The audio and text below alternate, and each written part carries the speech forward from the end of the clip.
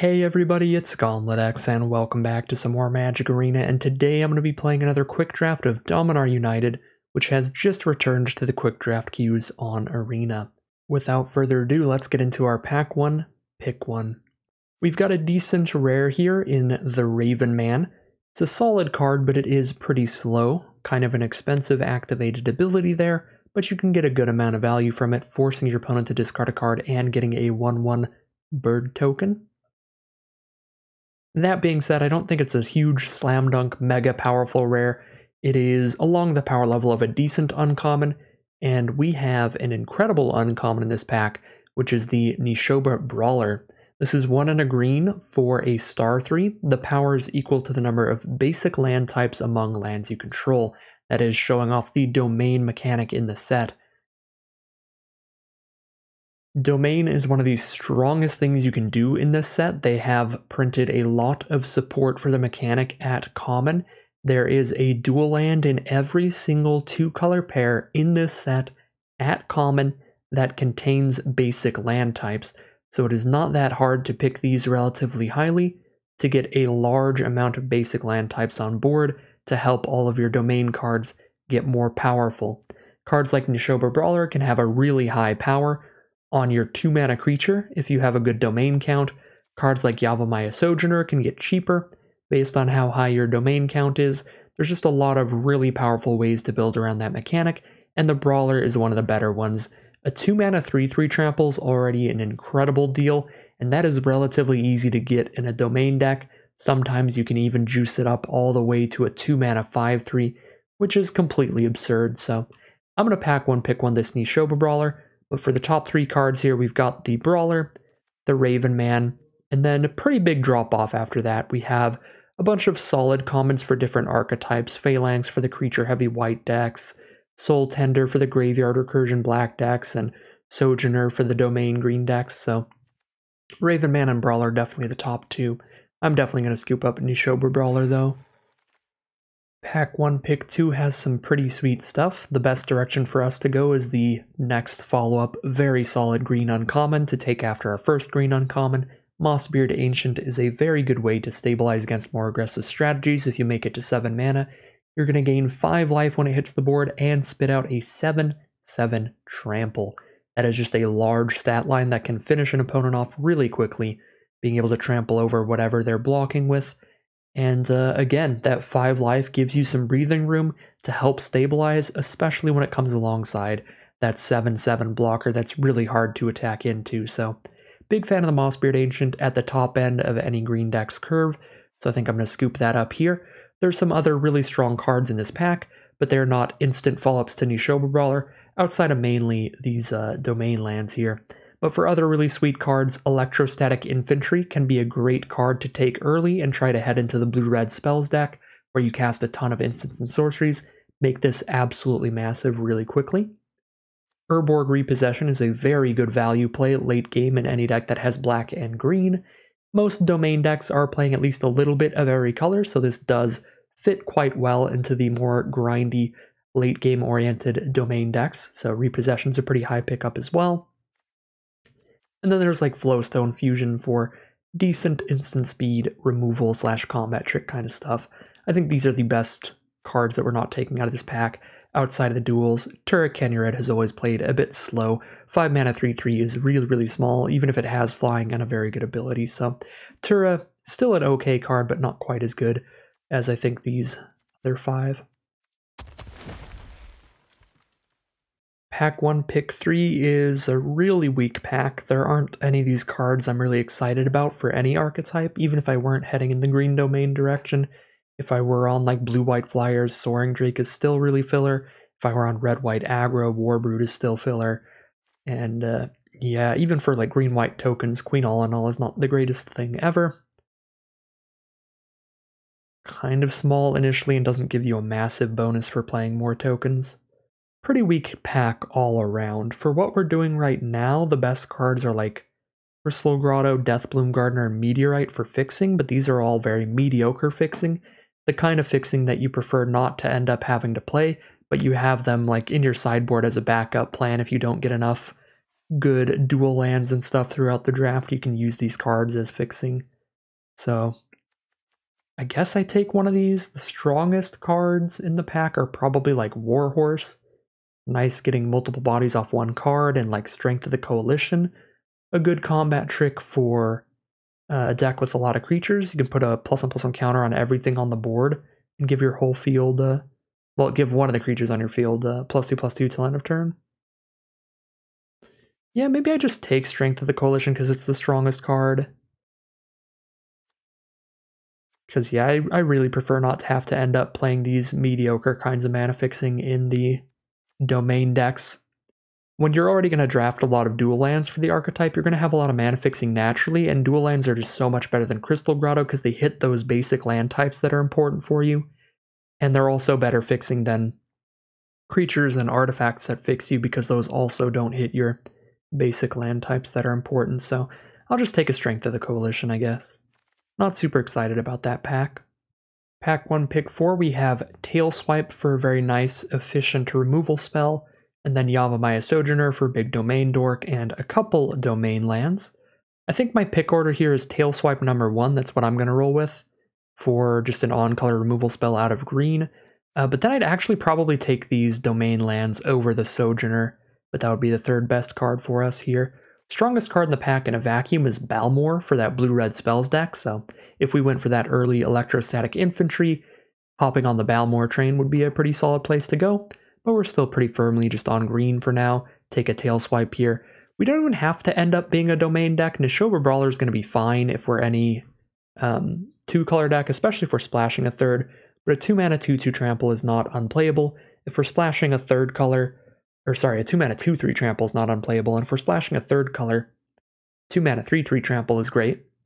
So not even necessarily having to be domain here if we just keep taking great green cards. We could end up like green-white or green-red aggro.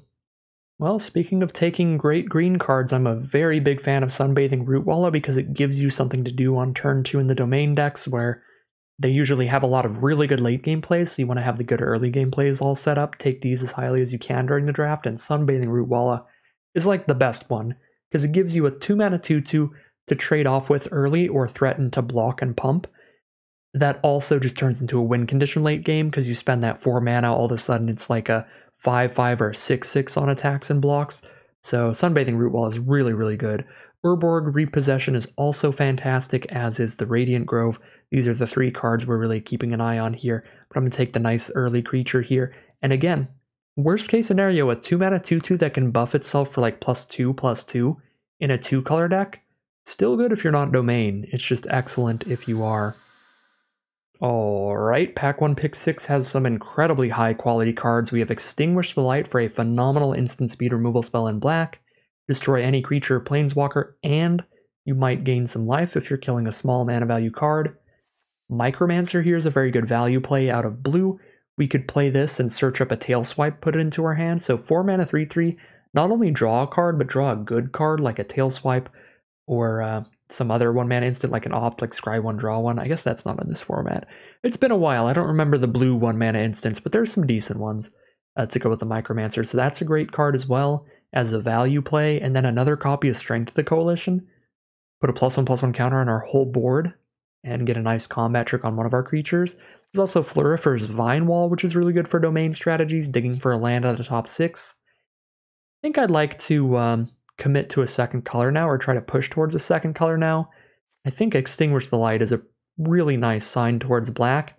We also saw a couple Urborg repossessions throughout this draft that we might get to wheel, and if we do, we're going to be really happy to have black as a secondary color. So I'm going to take Extinguish the Light, try to pick up some of the Urborg repossessions, but you could absolutely go for the Micromancer. You could also hedge your bets here and stick to green, take a Vine Wall, but I'm going to go for the Extinguish the Light, see if we can get that pivot into black, get some of those Urborg repossessions back. And that's a pick 7 Tachiova, Steward of Tides, an incredible card for any slower, rampier deck, which is ideally just domain stuff, which we are potentially doing here.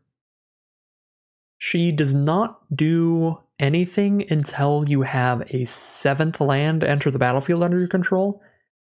So because of that, you don't really treat her like a 3-mana 3/3. like a 3 mana blue card. She's a 7 mana card, so you don't need to have the blue source till turn 7.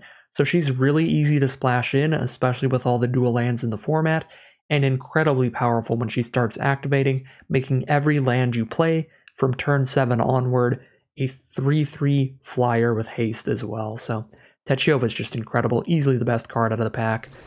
Scoop that up. Now we have a blue-red dual land or a Tear Asunder, having to take the excellent remover. Here we have to take the excellent removal over the dual land again. This is 1 in a green and 1 in a black to kick it. So 4 mana total, green-black. You could exile any non-land permanent at instant speed. So Tear Asunder is just incredible interaction. I'll take it over the Tributary here. Pack 1, pick 9, we have Yavimaya Sojourner competing with some dual lands.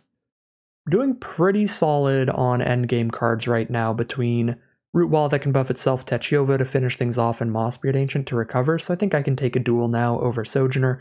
Make sure we get at least a couple duels out of the first pack here. I'll go for Geothermal Bog over Sacred Peaks, because it's basically impossible that we're going to need white mana for anything. I guess for Strength of the Coalition kicker, but we already have Extinguish the Light and Tear Asunder in black that we would like the swamp for, so we'll take Geothermal Bog here. Now a Contaminated Aquifer is very easily the pick. Shore Up is a pretty good combat trick, but we're ideally just splashing a little bit of blue for the Techiova. Pack 1, pick 11, I guess we scoop up a Meteorite just in case, but I'm going to start that off in the sideboard. Really would rather not end up having to play that. Take the little filler Splatter Goblin creature here over the filler combat trick removal spell of Battle Rage Blessing. Now I'll just rare draft an uncommon. And I don't think we want to play Barkweave Crusher. I'm going to start that off in the sideboard, see what we open up in pack 2.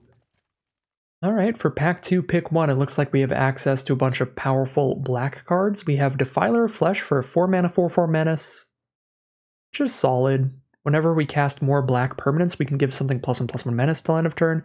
That's unlikely to trigger very often in this deck, because again, we look like a very green-centric domain deck. We are going to have black as a secondary color, but I don't foresee myself having that many black permanents. So this is basically just a 4 mana 4/4 menace, which is still quite strong. But there's also Braid's Frightful Return, which can be a very good value play. You could sacrifice an expendable creature like a Splatter Goblin or a Floriferous Vine Wall or something to have your opponent discard a card. You don't have to do that. You could just start on Chapter 2, returning a creature from your grave to your hand, then making your opponent sacrifice a non-land, non-token permanence or let you draw a card. So a little 2-for-1 value spell. Kind of an interesting one there. And then there's just the incredibly efficient removal spell. 2 mana for -2/-2 to something till end of turn. And if you have the blue mana to kick it, then it's going to give an additional -1/-1 for each instant sorcery in your graveyard. So likely -4/-4, -5/-5 later in the game. I like Tribute to Urborg a lot. I think I'm just going to scoop that up here. We're already splashing blue for Techiova, and this is playable off of just the 2 mana -2/-2 instant speed. So I'll take Tribute here again, mainly because I don't think we're going to have enough black permanents that Defiler is going to be anything more than a 4 mana 4/4 menace, which again is decent, but I think a 4 mana 4/4 menace with no other text is a little weaker than the Tribute to Urborg. And Braid's Frightful Return I think is the weakest of the 3, because we're not likely to have a ton of great expendable creatures to get value from all 3 chapters on that card. Alright, pack 2, pick 2 is going to be a very easy Boartuck Bone Rattle. This is one of the best cards for domain strategies. This is a 6 mana 4/4. When it enters the battlefield, if you cast it, choose a creature in your graveyard, return it to the battlefield if its mana value is less than or equal to the number of basic land types among lands you control. Otherwise, put it into your hand. No matter what, it's a 2-for-1 value play. You're spending 6 mana for a 4/4 and returning a creature from grave to hand, but in domain decks, more often than not, you're putting that creature straight onto the battlefield. Even if we were just 2-color, if we were just a green-black deck, just playing this, getting a 4/4 and reanimating a Nishoba Brawler or a Sunbathing Rootwalla would be excellent. So Boartuck Bone Rattle is an absurd card. We're very happy to take it.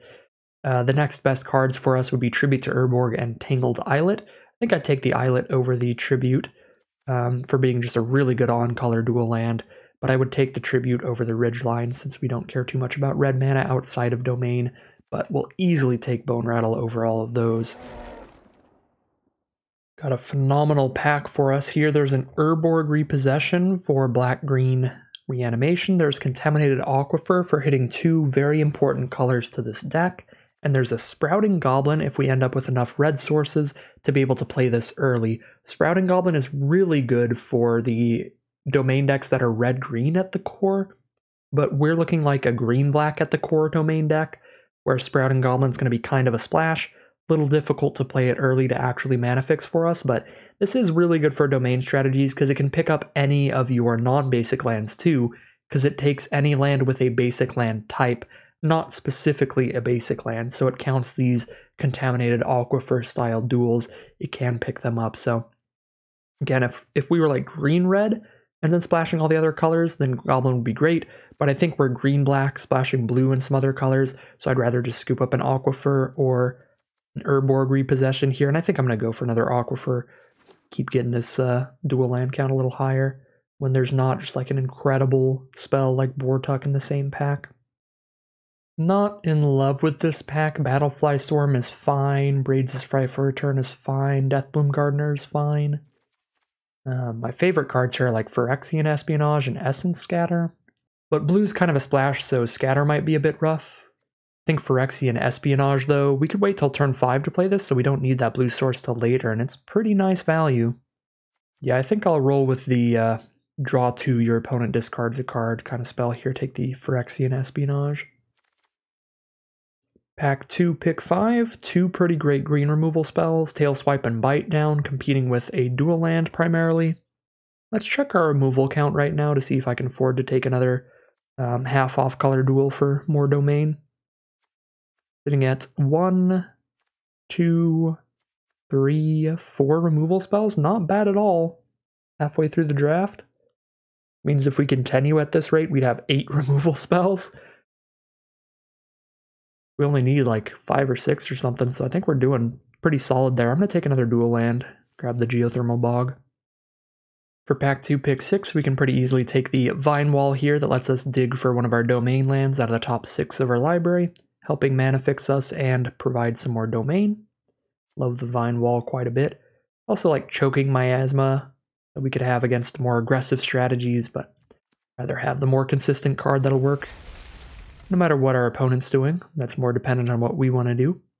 Knight of Dusk's Shadow is a really nice 2-mana creature out of black, 2-mana 2/2 Menace, and it can buff itself up, counteracts any life gain from your opponent too, which is kind of cool. Pack 2, pick 8, we have 2 very good domain cards competing. The Sojourner could be pretty cheap with the right lands on board, and the Gaia's Might can potentially be 1 mana for +5/+5, which is a completely absurd rate for a combat trick later in the game. This can just dome your opponent for lethal out of nowhere. Can win almost any combat.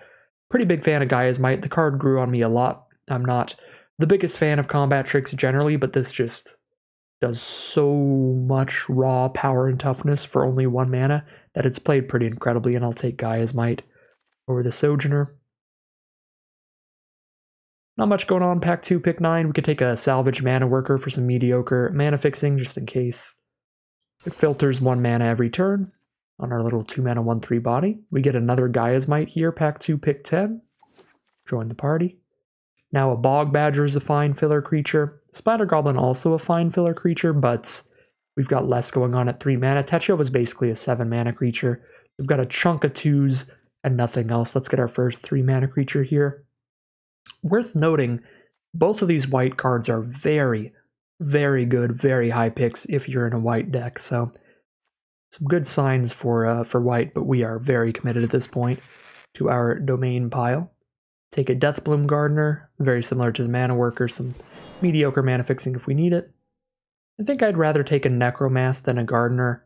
Get another decently beefy creature for later on in the curve. And then a Pilfer I'll probably end up cutting. It's a fine discard spell. Alright, and for pack 3, pick 1, we get an incredible card for a deck that's heavy on green cards. Defiler of Vigor. 5 mana 6/6 trample, already incredible, but every time you cast a green permanence, you put a +1/+1 counter onto each creature you control, which is completely absurd. This is easily the pick. Nothing else comes close. If I had to mention the next best cards, it'd be Mossbeard Ancient and Flurfus Vinewall for this deck. Next best cards in general, Tolarian Terror is really nice for the instant sorcery decks, and Coral Colony, really nice for the defender decks, but we're just taking Defiler. Pack 3, pick 2, we have another one of the pretty good domain cards, Niall Avazoa Aeronaut. 4 mana for a 2/4 flyer. Whenever they deal combat damage to a player, look at the top X cards of your library, where X is the number of basic land types among lands you control. Put one of them on top, the rest on bottom. If you have all 5 basic land types, you get to draw that card. So if you have full domain, you can hit your opponent with this and draw the best card out of your top 5, which is completely absurd. So a really, really good payoff if you can get the full 5 land types for domain. Pack 3, pick 3. Pixie Illusionist is solid if blue is one of your main colors, because you can drop it down early and help it add to your domain card types. Still feel like we're just like green-black, splash every other color domain, rather than trying to be green-black-blue at the core, running Pixie Illusionists out turn 1. We could wait till turn 5 for this, but it is a lot slower that way. Barricade's fine, Bone Splinters is fine. Gaia's Might is the strongest card, but we already have 2 copies.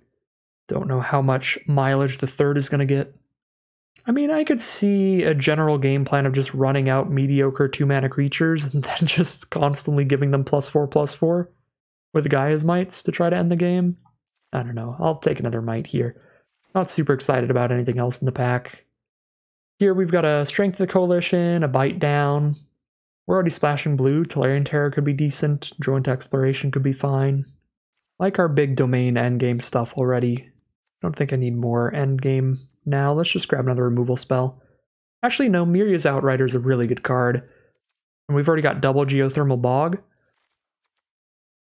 It's going to be a tiny bit of a sketchy splash, but this card is absurd, and this is one of the cards that's really, really good with a Bortuck Bone Rattle, because you could drop this out as 5 mana 4/4 reach, shoot your opponent for 5, and then whenever it trades off, play a Bortuck and get it back onto the board immediately, shoot your opponent for another 5. So if you get full domain, Outrider is just incredible. Really good blocker too, because it has reach as well. I'm actually going to take Miria's Outrider here. Wow, a second Tachiova versus a Terra Sunder versus a Haunted Mire. If these were in 3 different packs, we would be so happy. I think we just take Tachiova as another absolutely absurd win condition in the end game. But it is pretty sad to have to pass up on Haunted Mire and Terra Sunder. These are both really, really good for the deck too. Pack 3, pick 6. Now we get an Urg, Spawn of Turg competing with Weatherseed Treaty. I was going to say all the domain cards dried up, but then they just clumped together into these packs where if we could have had all 3 cards from that last pack and these 2 and just taken them over the course of several different packs, we'd be in such a good position. I think now that I'm splashing an Outrider, I'm going to want to run 1 Mountain with my double Geothermal Bog, and we're going to want to run at least 1 Island to go with the Tachiovas and the Niall. So the Weatherseed Treaty, being able to get green, black, blue, or red is really, really valuable. And of course, it also gives us a trump blocker, and it also gives us a bunch of extra damage on turn 3 of it triggering. So I'm going to take Weatherseed Treaty. I think it's really valuable here. Urg, Spawn of Turg is a really nice card too. It's a little sad to pass that up. Surveilling, setting up our draws, being a massive blocker that becomes a finisher late game. But I don't think I can deny the mana fixing that the Weatherseed Treaty is going to get of us. And pack 3, pick 7, I guess will just be a double Tachiova, double Bortuck Bone Rattle deck. Good lord. And that's a pack 3, pick 8, Terra Sunder versus Phyrexian Rager versus Urborg Repossession.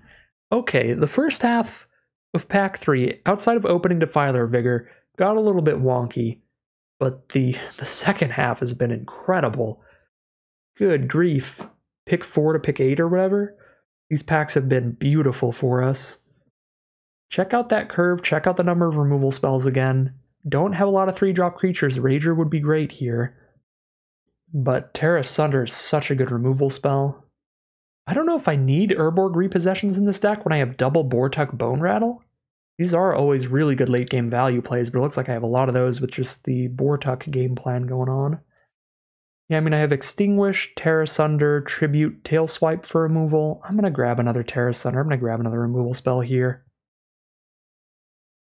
I guess I can use Gaia's Mites to try to leverage those as removal. Again, everything clumping up. 2 really good value cards, 1 really good removal spell. I'll take the removal, but I want it all. Pack 3, pick 9, take another Flurfur's Vine Wall.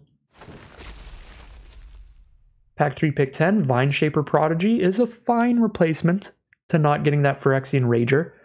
This is going to let us look at the top 3 cards of our library, put one of them into our hand and the rest on bottom. It's a 4-drop instead of a 3-drop, so it's a bit slower, but it is still a great value creature to slam into this deck. Gibbering Barricade could be okay. Another Strength of the Coalition. None of those are going to make the cut. None of these will make the cut. We'll grab the Uncommon for Vault Progress.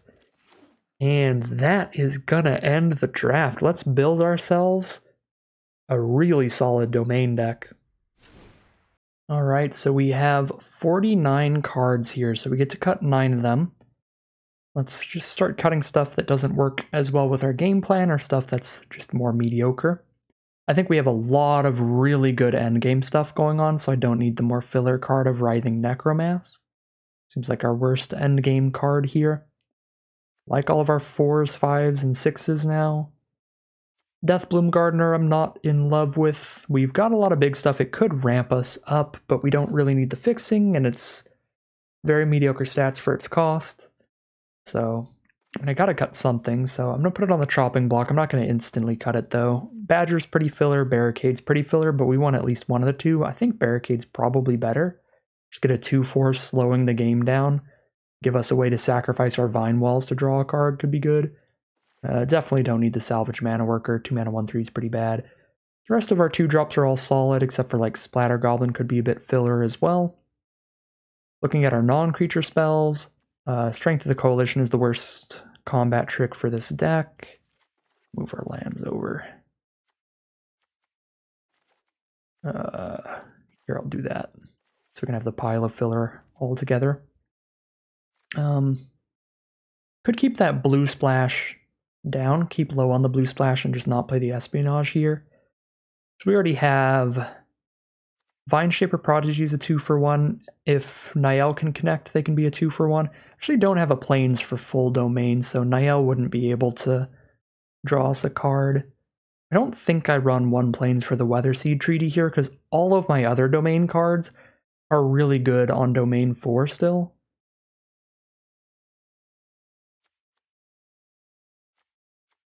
Yeah, I mean, the only thing I have that really needs a Plains is Niall.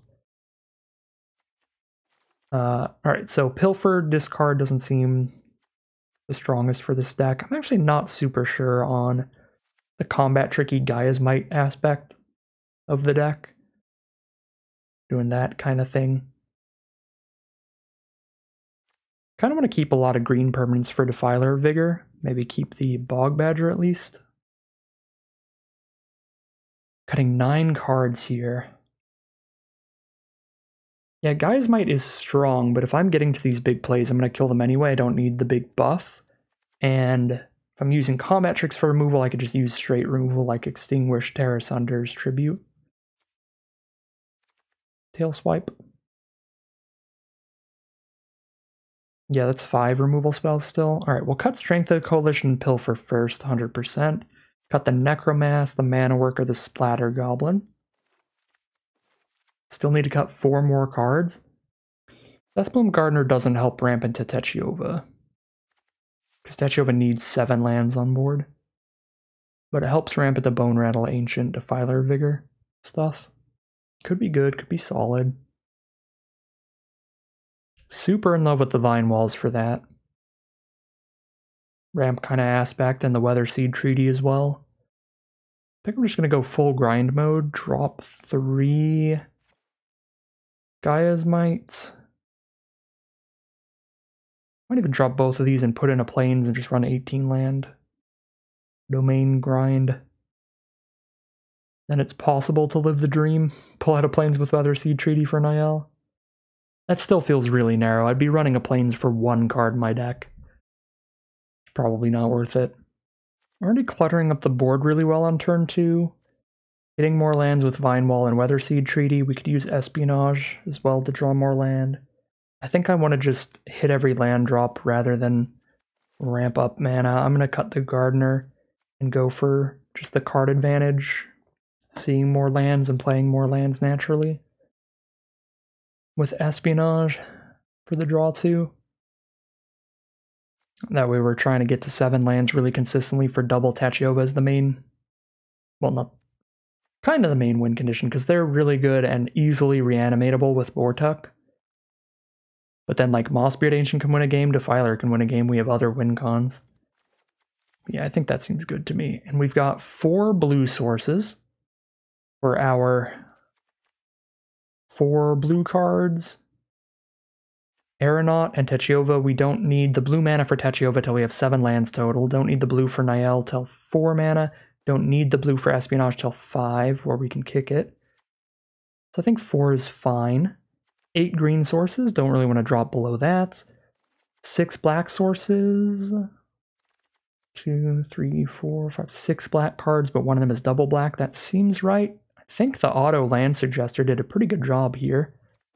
3 red sources, because we want 1 that we can fetch off of the Weatherseed Treaty. Yeah, I think that's exactly the mana base I want to run. Maybe drop a forest for an island, but that seems a bit greedy.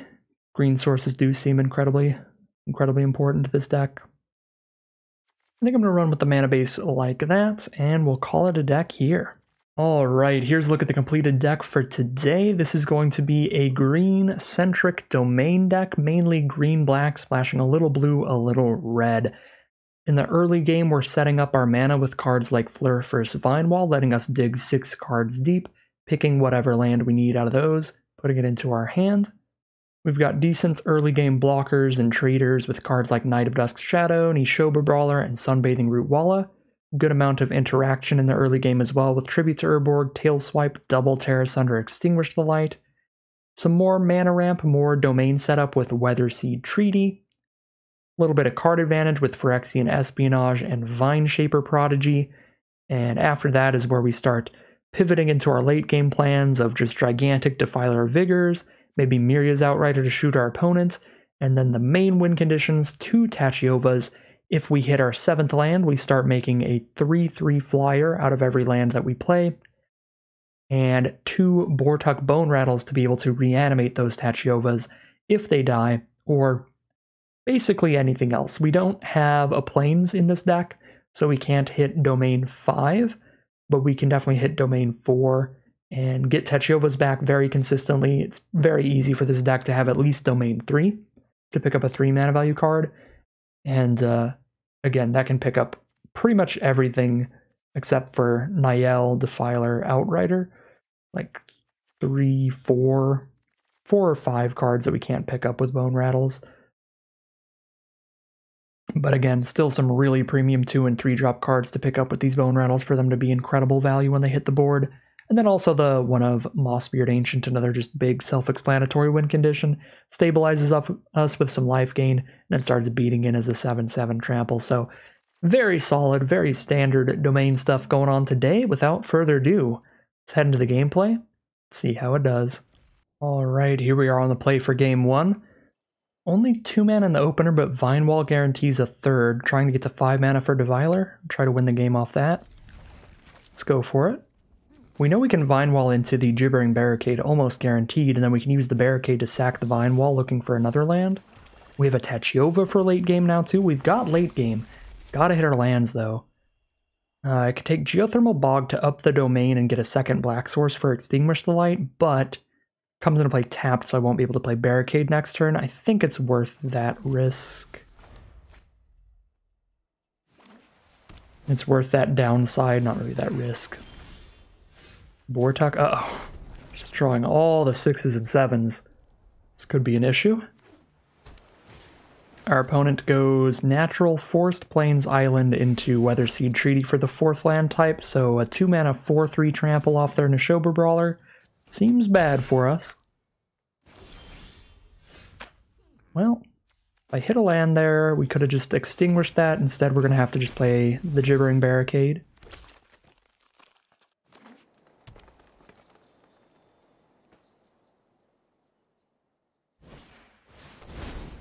Now Pixie Illusionist. Our opponent on all basic lands is having a much easier time with their domain.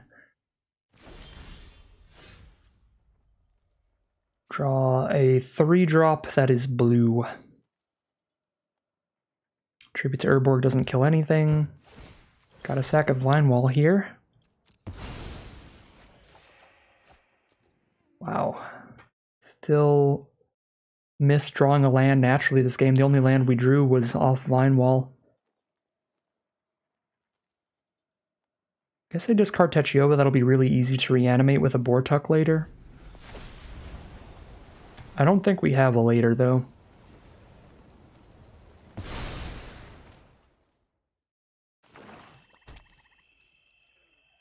Just natural basic land swamp coming in hot. Literal 0 non-basic lands. Full 5 domain. Dead on turn, what, 5 here? They've got a 6th land on board, but they ramped one out. Yep, dead on turn 5. Well, that was kind of the two opposite ends of the spectrum when it comes to domain luck. Not much else to say about it. Just did not hit lands like our opponent could there. And we are going to be 0-1 to start it off. Alright, here we are for game 2. Really nice looking mana here. We're starting with 3 lands and a 4th off of Vinewall, and we've actually top decked a land. So now we're guaranteed the 5 mana for Defiler of Vigor on turn 5. And our opponent has not dropped a turn 2. What is it called? Nishoba Brawler to absolutely demolish us.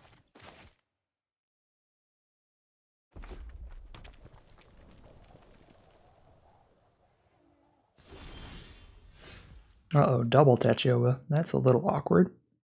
So I played the Knight of Dusk's Shadow because I can just play a Vinewall this turn. I don't think I'm going to run out a Techiova without getting the land trigger. But I guess I could, like, because I have a backup Techiova, I suppose I do just play a 3-mana 3/3 to attack with. Because I have a backup Techiova and I already have the mana for Defiler. I don't need to Vinewall yet. I'll still do it on turn 4 if they don't kill this Techiova. They do probably still Vinewall instead of playing the second Techiova. Keep this Techiova where it's not at risk. I'm playing against another domain deck. Expect to see it a ton in Quick Draft. Tear Asunder, exile the Techiova. Dang. That's pretty uncool. Would have just liked it better if they put her in the graveyard so we could reanimate with a Bortuck later. What do I do here? Techiova tap land. Next turn Defiler. Probably fine, because again, if they can't exile the Techiova, then we still have 2 Bortuck to reanimate Techiova later. And if they do use removal on Techiova, that's 1 less removal spell for Defiler of Vigor. And if they don't kill Defiler of Vigor, they're going to die in like 2 or 3 swings. Zar Ojanin, Scion of Frava.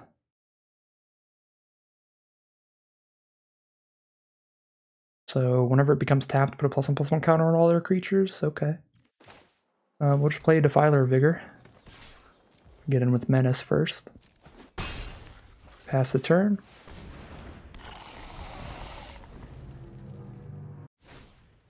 Vine Shaper Prodigy kicked so they can draw a card out of the top 3. Put the rest of those cards on the bottom of their library.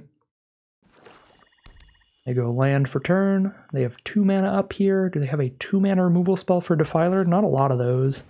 No, they have a Raven Man. Weatherseed Treaty is another green permanent to go with Defiler of Vigor. So we play Vinewall first, then Weatherseed Treaty. And that's going to put a 2 +1/+1 counters on pretty much everything. green, blue, and black sources. Already got double blue here.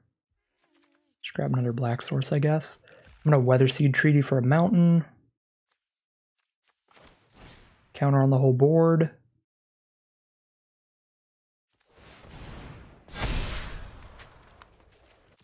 And then I can play this swamp and Techiova will trigger, since it will be my 7th land. And then we'll have a flyer to attack with 4, 5, 6, 7, 8. If they block Defiler with everything, they kill it. Double block Knight with Zaro, Janin, and somebody else. I think I just sent in Defiler in the swamp. We clear out their whole board if they want to kill Defiler, or we just put them down to 3 life here. And they are going to choose to go down to 3 life.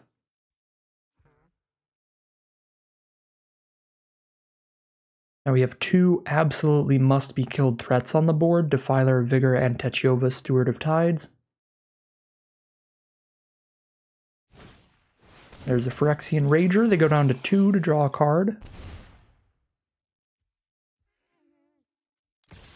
Attack with Zaro, Janin. So I can block with the Defender.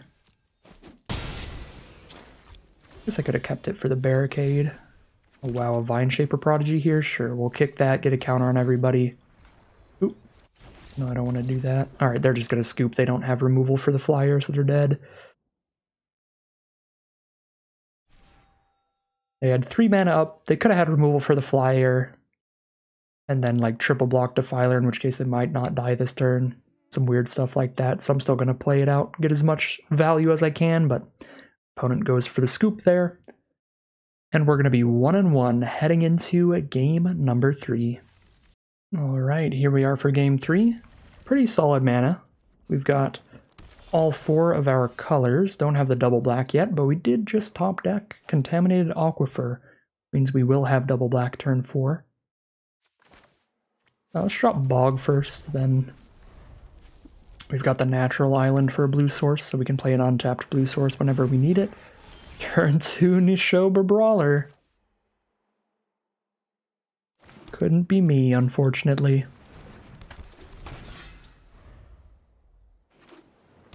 Basic, basic, basic. 3 land types again.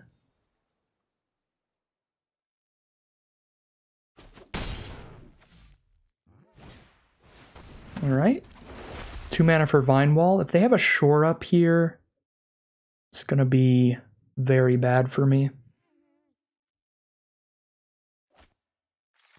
4th basic, 4th land type. Let us... Yeah, I think I just need them to not have a shore up here.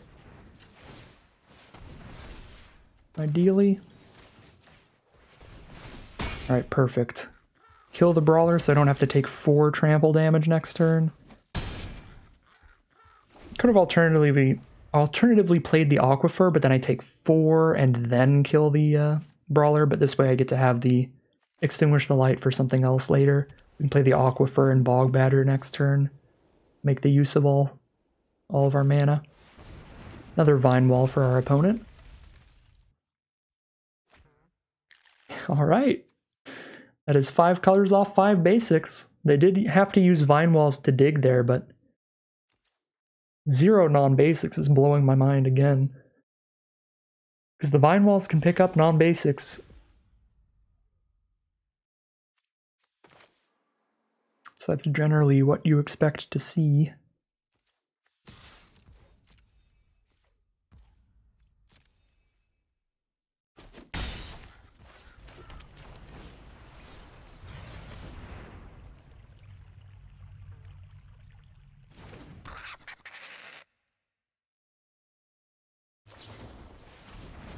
Alright, tribute to Urborg, our Knight of Dusk's Shadow.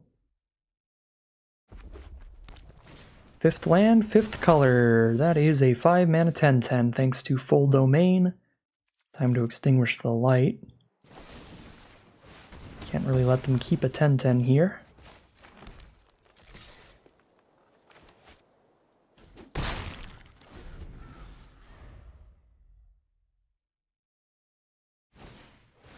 Weatherseed Treaty with full domain. They're going to get a land, then a 1/1, then give something +5/+5 trample till end of turn.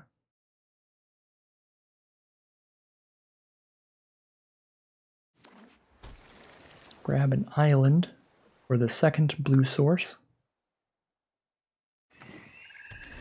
There's a non-basic, we found one. Haunted Mire.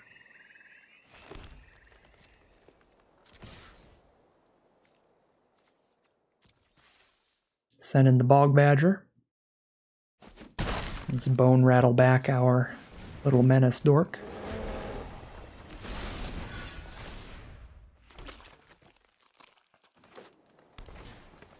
Niall Abazoa Aeronaut with full domain means dig 5 cards deep, put the best card into their hand.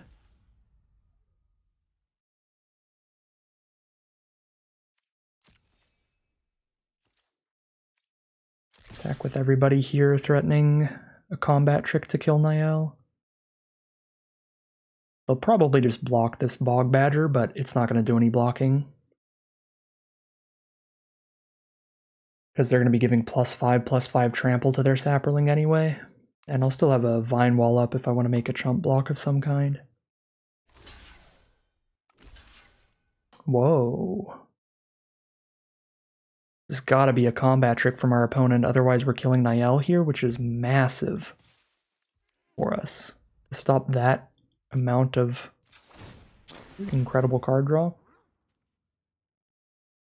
So we gotta make them have the combat trick. We have nothing else to do with our mana. We'll still have 2 mana up for Vine Wall after this. There's no reason not to attempt to kill Niall, even if they do have the trick. Sure, yeah. It's rough. Here's the Vine Wall then.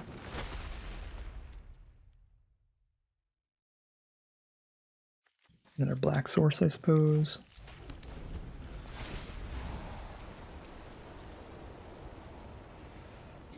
So now they're going to hit us for 7 in the sky, draw their best card out of the top 5.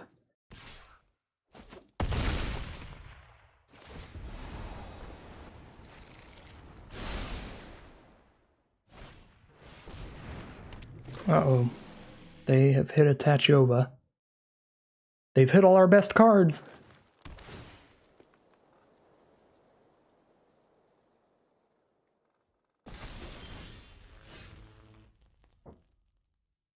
It's a bit late. Take 8 damage in the sky now. No way to stop it. Yeah, I'm dead in 2 turns.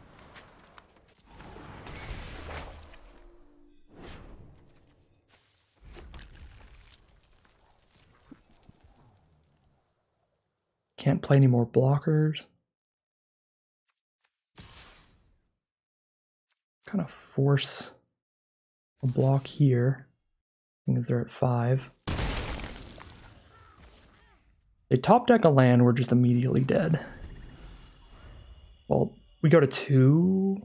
No, yeah, we go to 2. It's 8 damage, like I said. We're dead in 2 turns either way. It's like they didn't top deck a land. Maybe the +4/+4 trample was the play there. We would force them to lose a decent creature. If I had went for the +4/+4 trample immediately, 8/8 against 0/2, 3/3, 3/3, and 1/1. They could have survived. Okay, and then we would die to Cruelty of Gix. Although they put it at chapter 1 as well. Wait, they're gonna lose 2 life next turn?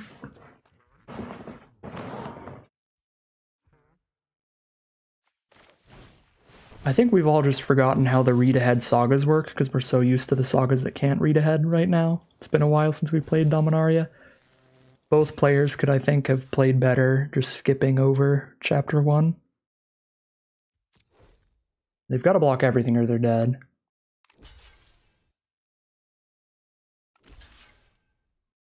Means they have to lose Tachyova, which means that they don't have lethal flying damage. but they probably tutor for something that lethals us. Yeah, I think if I skipped ahead Weather Seed Treaty, I think we could have won this game, but I just completely forgot about read ahead as a mechanic, allowing that to happen. So they just search for the best card in their library, now they search for the best in their top 5. Unlikely we still find the kill through this. But we would have trampled over for at least 2 if we went for immediate trample there earlier.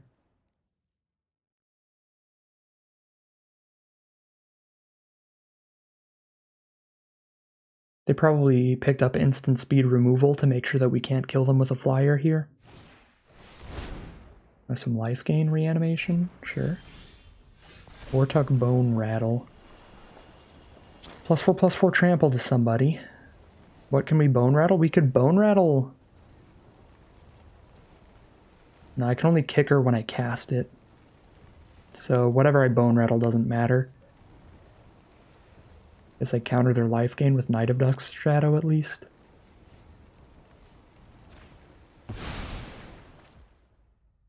I mean, Bone Rattle is legendary, so if I do this pre-combat, I stop them from gaining life. I don't even know what that plays around. That plays around the white combat trick. Probably better if they survive to be able to like get a Techiova back. No, because they'll still kill us. They'll play their own Techiova. The forest jumps into the sky and kills us. Yeah, so we pre-combat this and sack this Bone Rattle.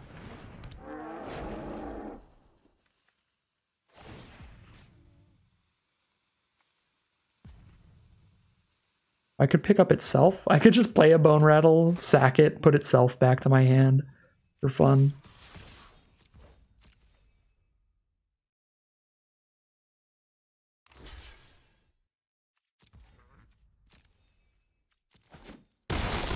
Oh, okay. We find lethal there. All right. That was a rough game. That was a loose game. All around for both players, I think. One of the main things, keeping in mind that we can read ahead on these sagas, probably should have just skipped to immediately getting trample damage in there. Might have even been able to kill them a turn sooner. That was the main thing for sure. And then I think our opponent as well didn't have a high enough life total. I think they probably should just skipped to chapter 3 there. Gotten something back. Yep. Gotta do some speed reading, some reading ahead in this format, so important to keep that in mind for future games.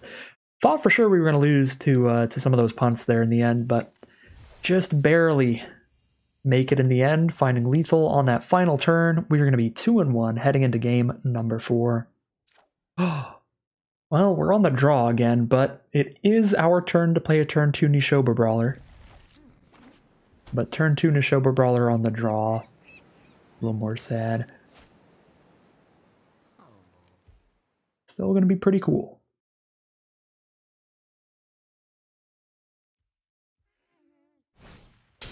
Turn 1 Clockwork Drawbridge from our opponent. This could be the menace of the format, the Defender's deck. There's kind of like a mythic rare uncommon in this format, Wingmantle Chaplain.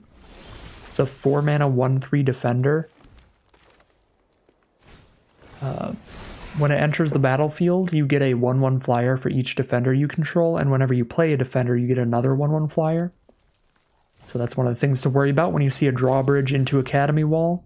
They could be a Wingmantle Chaplain deck.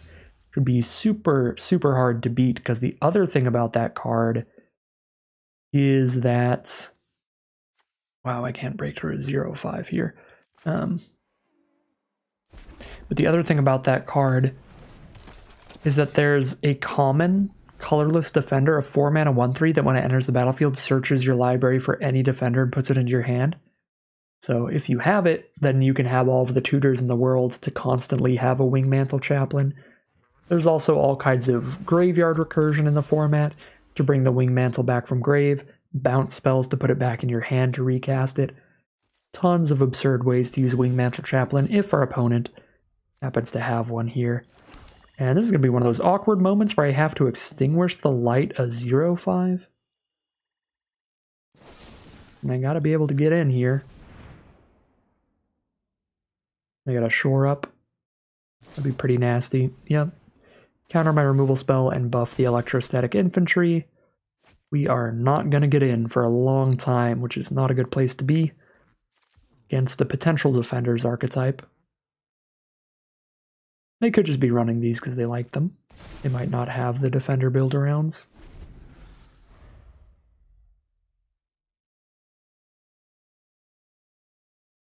But if they do have the defender build-arounds, Coral Colony as well would be pretty bad for us. Every turn you can mill somebody equal to the number of defenders you control. And that's a blue card, 2 mana 0/4. Alright, opponent plays nothing. Now we have a Terra Sunder. They have all the mana in the world up to counter it, but yeah, they've been playing a lot of instants and sorceries. I think I actually have to kill Electrostatic Infantry with Terra Sunder at this point over Academy Wall. It is instant speed, so I think I just pass and try to use it when they're more tapped out. Tapney Shober Brawler. Alright, they still have 1 blue mana up for a shore up if they have a second copy of that. They do not. We get to kill the Electrostatic Infantry.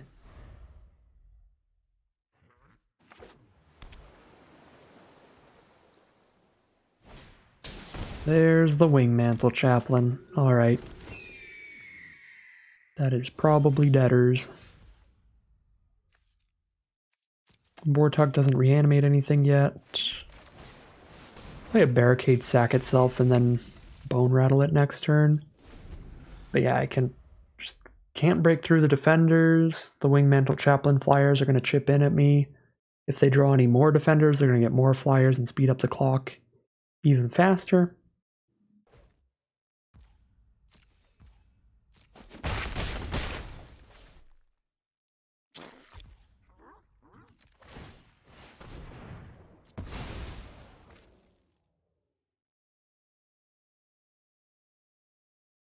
I gotta draw some massive stuff. I have to hit like Defiler Vigor or something here.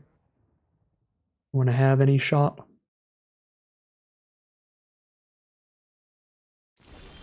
Breaking through the walls.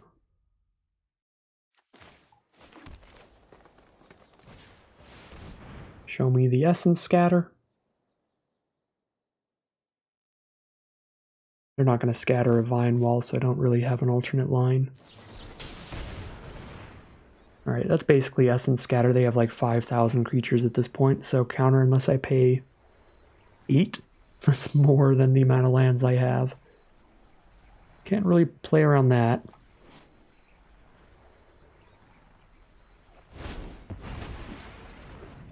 Don't have nearly enough mana to do that.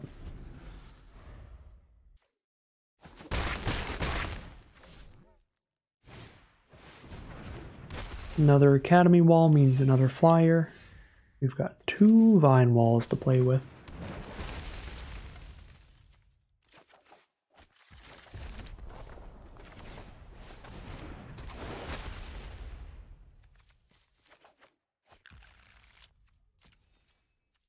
Well, we got 2 more lands out of our deck.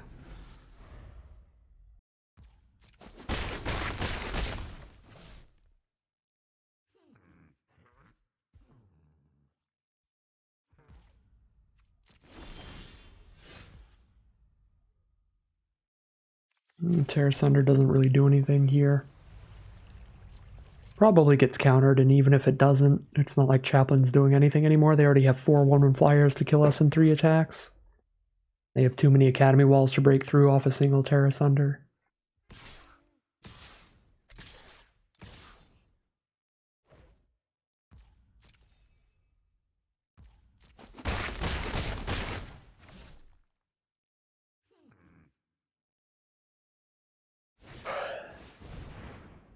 Another Electrostatic Infantry now. So like blue-white defenders splashing a bunch of infantries, I guess. This is just going to delay the inevitable.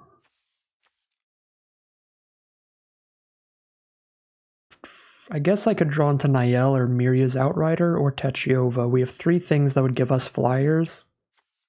So yeah, I'll play it.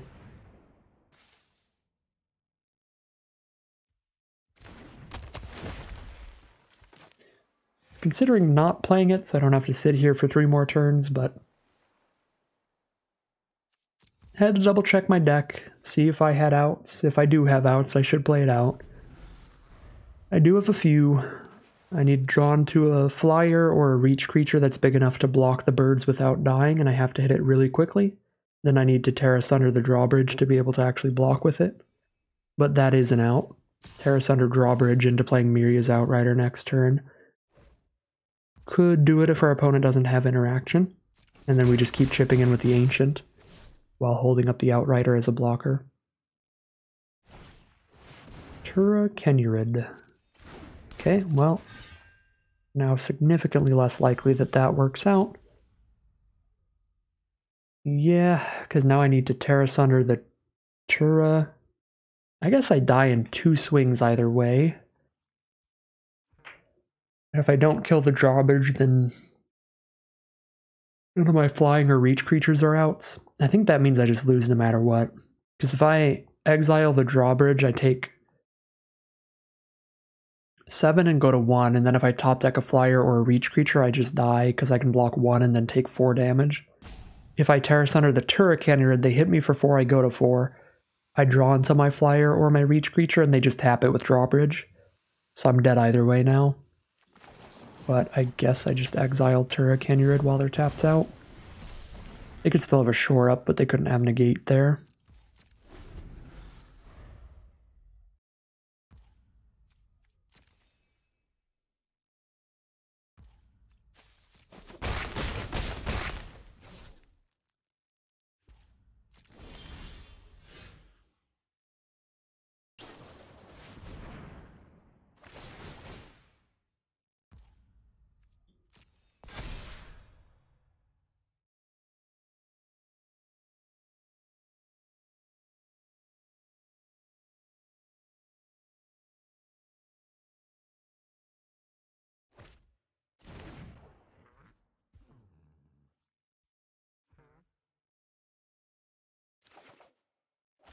All right.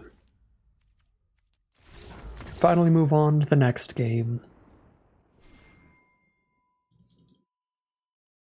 All right, here we are for game 5, 2-2 right now. We'll be on the play with a turn 2 Nishoba Brawler, which could be excellent if our opponent doesn't have cheap interaction for it. Start beating in for 3 damage a turn, with a tail swipe up as well to clear a blocker out of the way. Vine Shaper Prodigy for turn 4 for some card advantage. Nice card selection there. Playing against a red-white. They definitely have a common that is 2 mana, 3 damage to a target.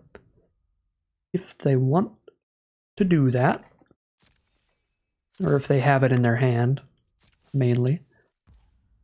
Looks like a no, we get to get some damage in here.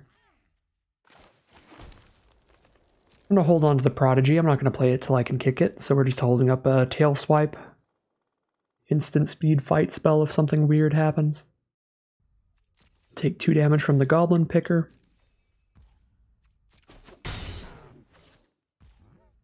And they'll pass the turn. Keep our mana up for tail swipe. Play the Prodigy post-combat. Alright, so they don't do anything. We will kick the Vine Shaper Prodigy. Drawn to a Bortuk Bone Rattle.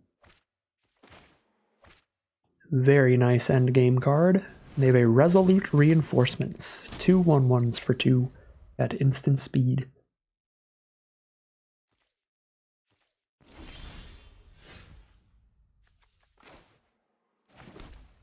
Okay. Got a Root Walla, a Tail Swipe. That is it here. They're stuck on 2 mana. They could have Goblin Picker's ability up. I'm going to try a main phase Tail Swipe so that I can attack with both of these freely. I guess I can already attack with both. if they don't quadruple block one of my creatures, I can still tail swipe Root Walla onto one of the blockers to win combat. They're just going to take it all. Alright, fair enough. Then we just get to hold on to tail swipe. Pass the turn.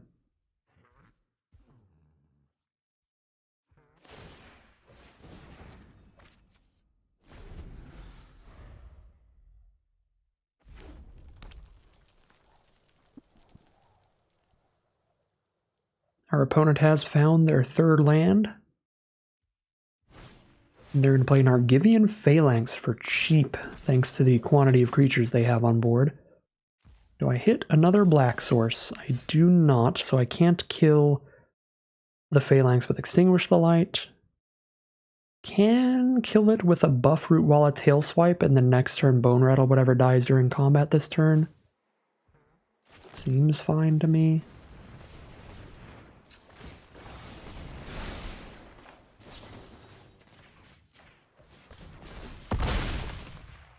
Trade Root Walla into Goblin Picker, they could double block the Prodigy and kill it, take the rest of the damage.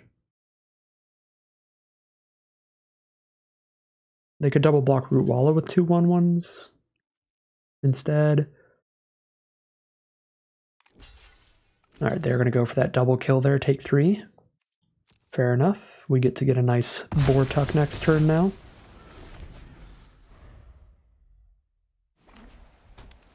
They hit land number 4. That is going to be a Hurloon Battle Hymn kicked to gain 4. Geothermal Bog. I think I would rather pick up the Root Walla over the Brawler. The Brawler is going to be a 4/3 trample, but Root Walla can attack as a 6/6 now. And I've got the mana. I could buff Root Walla and play Extinguish the Light in the same turn, hit them for exactly 10. If they just play one blocker, we extinguish it, buff Root Walla, and kill them on the spot. We could not do that with Nishober Brawler. Prayer of Binding. Well, definitely cannot kill them through that. Phoenix Trick, that cannot block, so that's just going to keep poking us for 1 every turn. Alright, we can kill them in 3 Boar-Tuck Bone Rattle hits.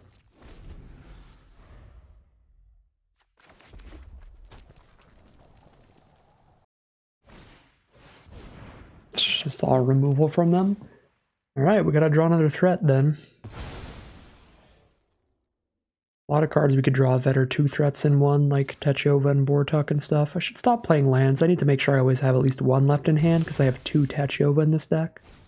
So if we hit one of those, that'll be pretty important.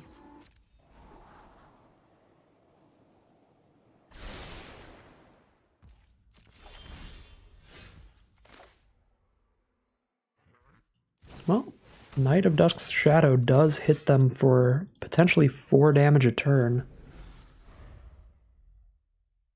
Kills them in 2 swings. I have to dump all of my black mana into that though, which means I can't Extinguish the Light anything while I'm trying to kill them in 2 hits. Givian Cavalier, never mind. They have a massive board of blockers for the night. That is not going to do much anymore.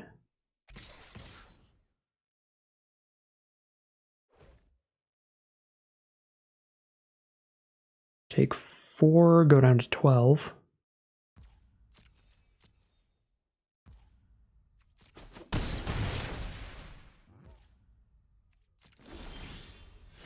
Draw another land. Probably need to hold this up on blocks. I could Extinguish and hit them for 2. Or if I attack in, I theoretically hit them for 4 if they don't block.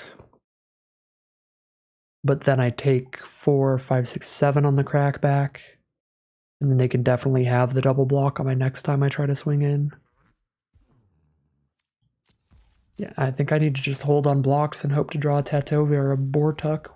Got 2 Techovas, 1 Boar-Tuck, 1 Defiler Vigor, 1 Mossbeard Ancient. We've got a lot of win cons we can hit. If we don't draw one naturally, there's Mirya's Outrider would do it, Niall would do it.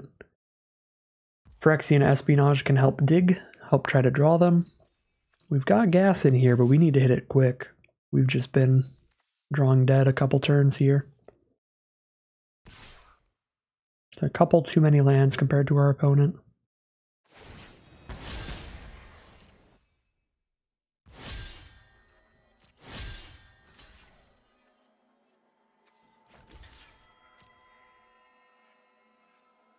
Let's see what combat trick they've got.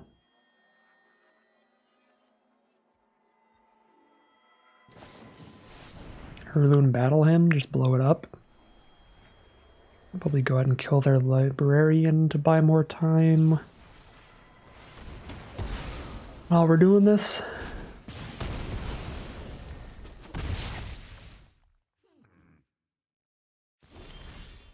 Bog Badger. Well, it is not a land, so at least I get to block the Cavalier and trade into that. 14 life, take 1 damage in the sky every turn. Ooh, no attacks, alright. 1 damage in the sky it is. Vine Wall. Basically a land. See what we hit here. No goodies in the top 6. Top 6. All garbage, please. No! Bone Rattle and Outrider are going to go to the bottom here. Right? I think I will play the tap land at least. Keep these for Techovas though.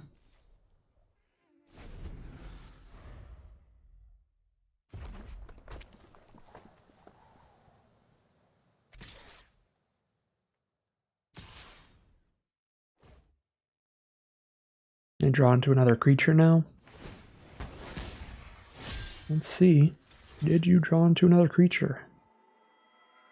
Do I get to poke you for 3? Cool, I do get to poke you for 3, and we draw into Tear Asunder. Is it another removal spell? No. Alright. They're down to 5 now. So we take 4, go down to 8. They take 3, go down to 2. We're outracing them if they attack with everybody.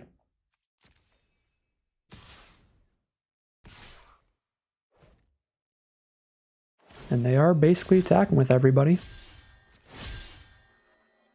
Not going to respond to that because we're outracing them on board. If they play another creature, we exile that to hit them again. Oh. Well, if they play 3 1/1s, we are far from outracing them. Seems pretty good. There's a Techova. Poke them for 3, put them to 2.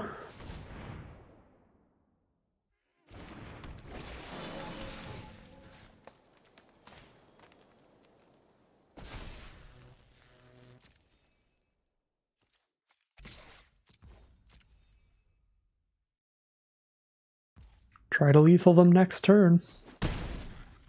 Found the out here. Potentially.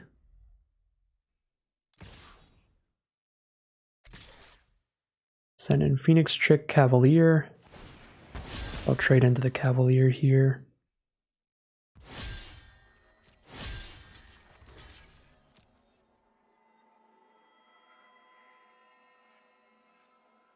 Are they going to try to play the life gain combat trick? Take up the shield? Oh, we can try to exile that. Counteract their life gain to still kill them next turn.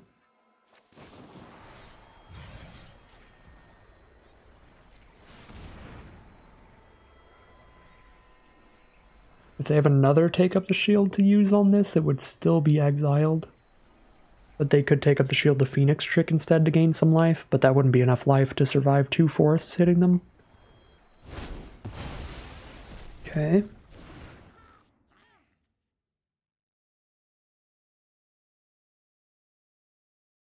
We exiled the lifelinker. We're down to 7, they're down to 2. Play a land here for Techova.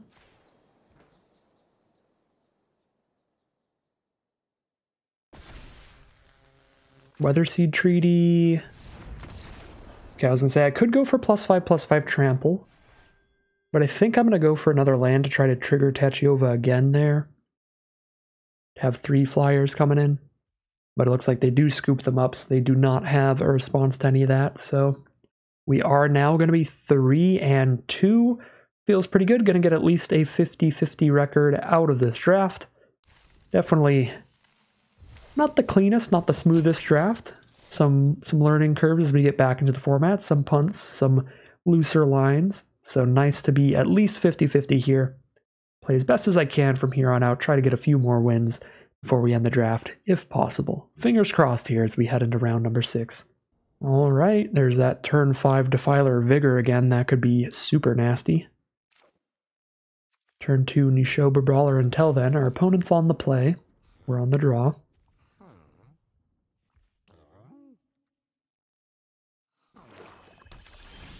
Okay, we've got a Bortuck Bone Rattle late game as well. Really, really good late game again.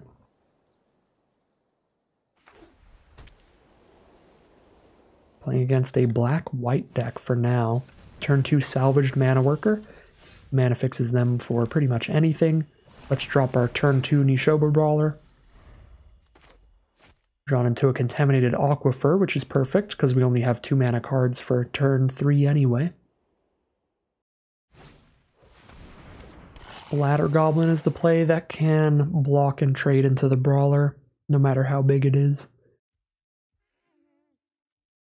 Not a super big fan of that, but I'm still going to send it in because we can Bone Rattle it back later. We can't Bone Rattle back a Defiler. We don't have any planes in the deck to get to 5 domain.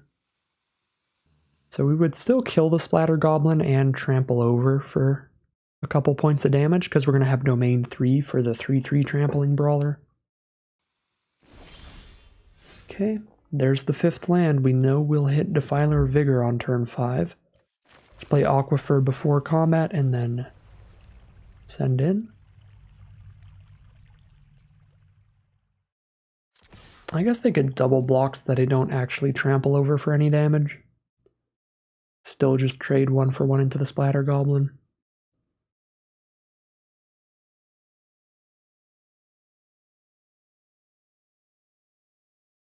But I think I'm still okay with that. We're going to have to get that thing out of the way at some point. Could go full greed on Defiler Vigor and just hope to make the Brawler bigger later by playing more green spells.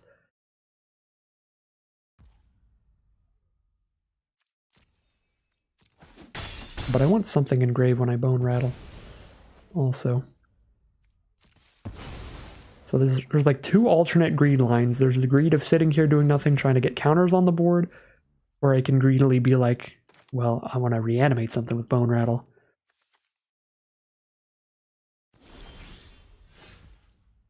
Ooh, Geothermal Bog for domain 4.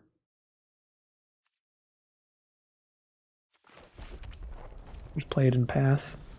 Just bounce off here. I'm not going to try to attack into the Mana Worker.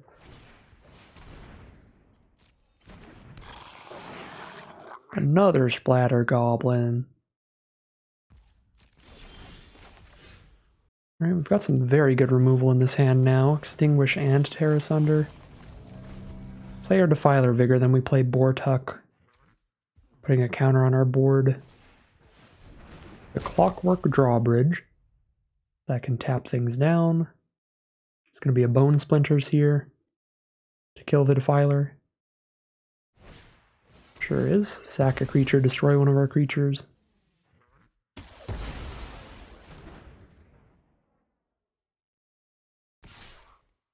Send in with the Mana Worker for 1 damage. Another Bortuck. Alright. I should have attacked with Root Walla there, that was loose. I guess I could just put the Defiler back into my hand instead of on board. That's probably better than putting a Nishoba Brawler on the board. Totally forgot.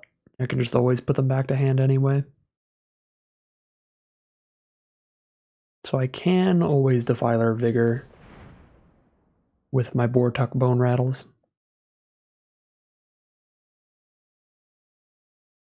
Braids' Frightful Return. See what they want to do with their sacrifice deck over here. Sack a creature, make us discard a card, or return a creature from their grave to hand, or make us lose 2 life and they draw a card. And they can do all 3 of those if they start on Chapter 1. I assume they're probably starting on Chapter 2. Just get the draw 2 out of it, return a creature to hand, and then make us lose 2 life and then draw a card.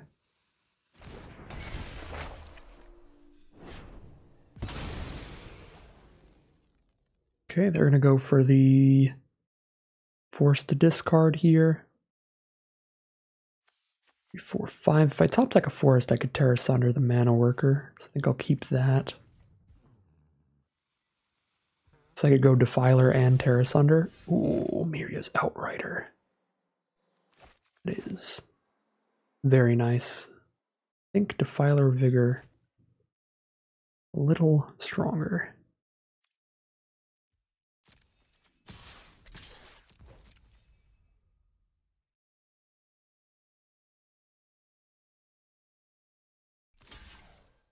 Alright, I'm not going to dump a bunch of mana into killing the mana worker. I'll just play the Defiler Vigor. Well. Alright, nice. Making this attack because it threatens to buff the Root Walla. So they know that if they block, I could just kill the mana worker. But I have much better things to do with my mana. So we just get an extra 2 damage in there.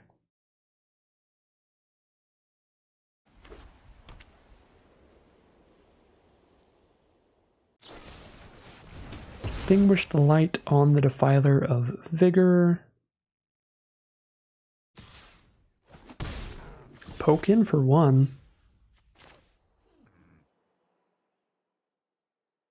Can't quite kill them, but get really close with Miria's Outrider. Deals just as much damage as buffing the Root Walla would have. And it puts another 4/4 on the board to attack them with later.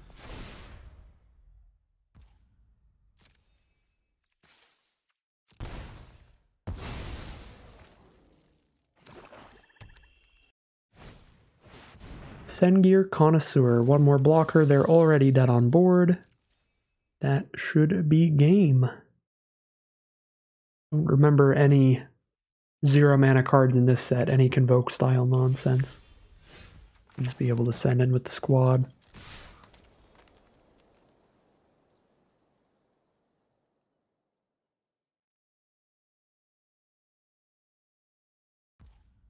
Alright, 4-2 it is. We're now headed into the positive win rates. Pretty happy with that. Gonna get an average run or better here now. Yeah, see if we can keep it going. We are now into the diamond tier. Here we are for game 7. On the play, we have a turn 2 Knight of Dusk's Shadow. We're really hoping to draw 1 land so that we can Weather Seed Treaty into the 4th mana and go from there. Llanowar Stalker will start things off for our opponents. Little 1/1 that gets +1/+0 when they play a creature, so it can beat down pretty hard if they curve out, constantly playing creatures. But Knowledge Sleeper is the next play. 2 mana 3/1 there. We did miss that land drop here.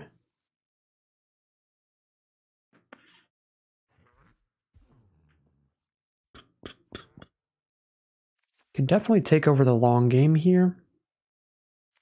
I'd rather trade a Root Walla off aggressively than a Brawler. So I'm just going to hold these on blocks. Make sure I can survive longer. Yep, they're playing a bunch of 2 toughness creatures to trade off into. So we'll trade into the Sleeper, and then we'll trade into the Tortoise.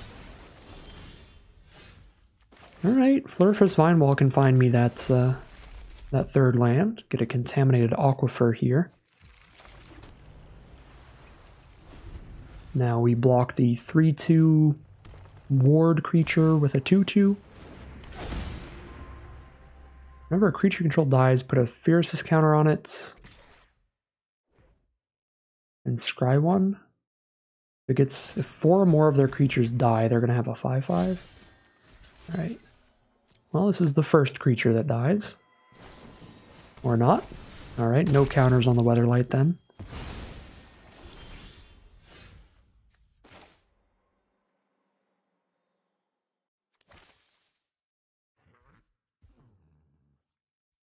How much ward does this have? It has ward 2.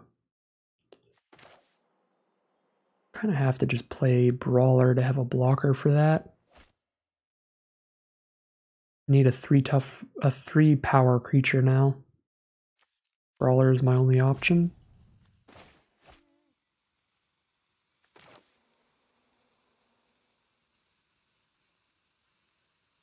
Yeah, just going for blocks if possible.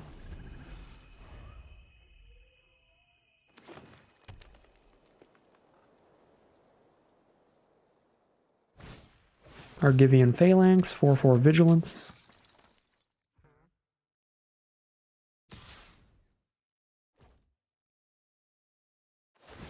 Send in the Tortoise, trade our 3/3 into that. Excellent.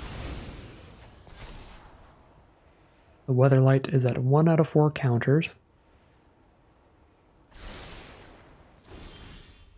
Okay, let's Weatherseed Treaty for the red source and play a Contaminated Aquifer, and we can play a Bortuck next turn.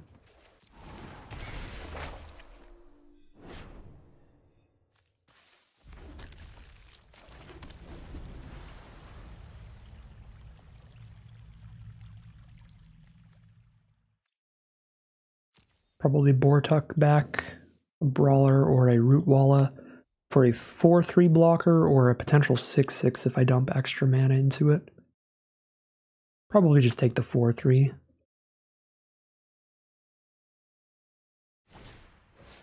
Leaf Crowned Visionary. Well, that explains the Llanowar Stalker. They're going for elves. Take 7 here, go to 9. That's going to be painful. But I like being able to chump and sack with Barricade later, potentially. Go to 9. Tear Asunder. Now we have a way to exile Weatherlight completed if it ever activates, for only 2 mana. So let's Bone Rattle. I think I need cards that can immediately trade off, so we'll take the Nishoba Brawler.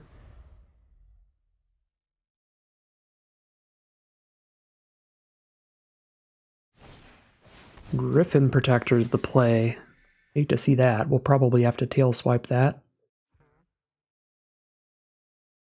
Not in a great position to deal with flyers right now. Mossbeard Ancient. Do have to hit another green source for that. +4/+4 trample to somebody. I think I just get the free sapling swing in here for damage.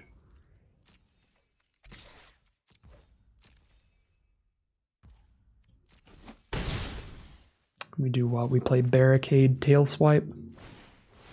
I guess I should have tail swiped pre-combat for 1 more damage, but this seems fine too.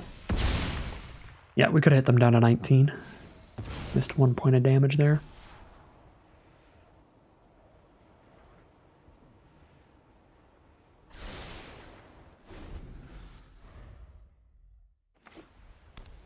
Land for turn. A Johnny Sleeper Agent puts 3 +1/+1 counters on their board, gives them all vigilance, where it sits there attempting to draw creatures off the top. Both of those are pretty great. Yeah, they're going to buff the board. We draw into a Techiova, but I don't have the second green somehow. Well, I could exile a Johnny, but then I can't exile the Weatherlight completed later. I don't have a way to hit a Johnny for 1.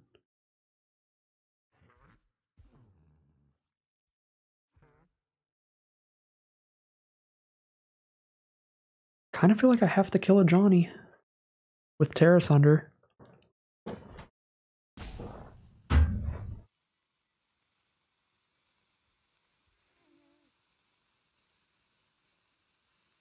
Then chill till I hit another green source and win the game from there.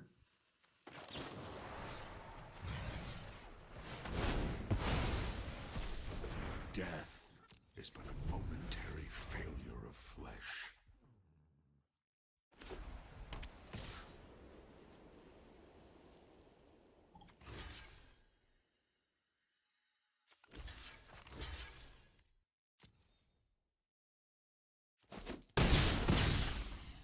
Three out of 4 on this now.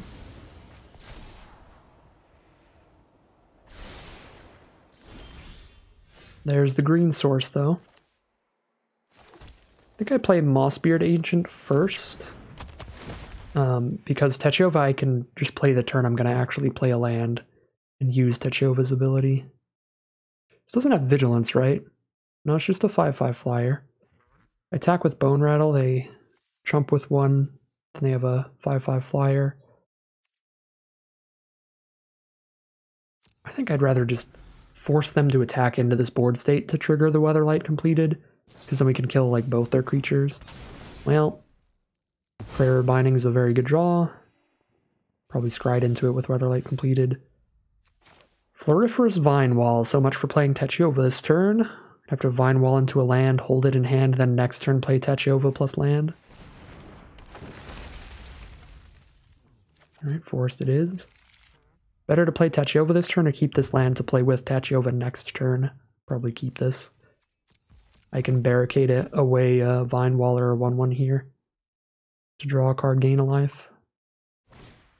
Weatherseed Treaty.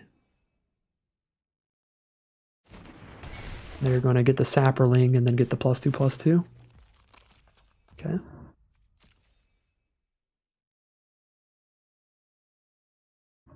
More than happy to block and sacrifice here if they want to attack with the 4/3.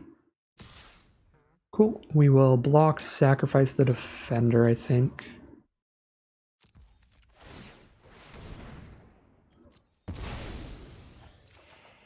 Miria's Outrider is the draw, so we've got a chump blocker for a flyer, which is great. Time to go to Techova Town. I could tap this land to play Outrider this turn. I'm not going to be attacking with a 4/4 though, because I don't want to kill any of these without killing all of them, so I'll just hit for 3. Hold up the Barricade Man again for a block sack. Oh, I'm going to get trampled here, aren't I? I guess just +2/+2 trample, because there are 2 color decks, that's not bad.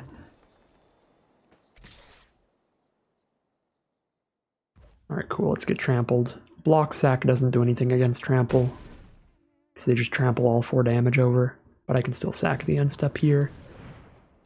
For value, a Vine Shaper Prodigy. Alright, here's a land. Beat in with one of these swamps, I think.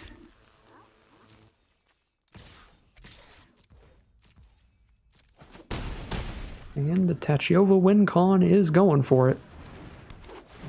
Shoot for 4 more, they're down to 9, which means next turn they just die in the sky. Attack for 9 flying power. Well, not if they top deck a gain 5, then they are still in it for 1 more turn after this. Especially if I let them activate the Weatherlight completed. So I would like to block in a way that doesn't kill their creatures. Probably just 1/1 on the 4/3, take 2 damage for now. Phyrexian Espionage, well, they have no cards in hand, so I'm not that excited about that. Vine Shaper Prodigy here. Let's Prodigy and dig, see if that changes anything.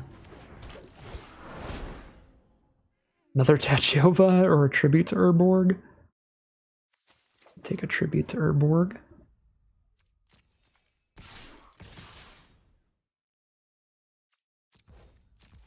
Alright.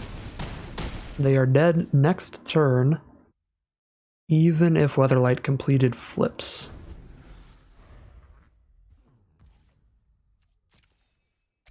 So send in the squad it is. So let's actually make good blocks this time.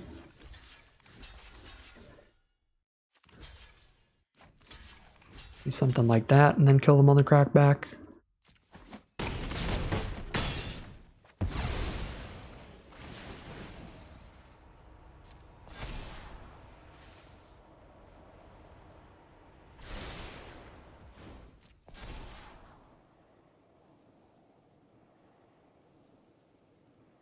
Holding up a Tribute to Urborg here, but it probably would have been better to sack a Trump blocker there if we had a Trump block going on.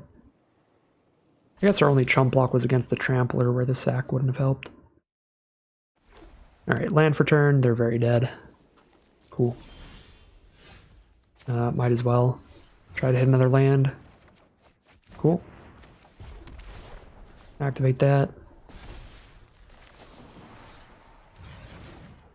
Attack with everybody.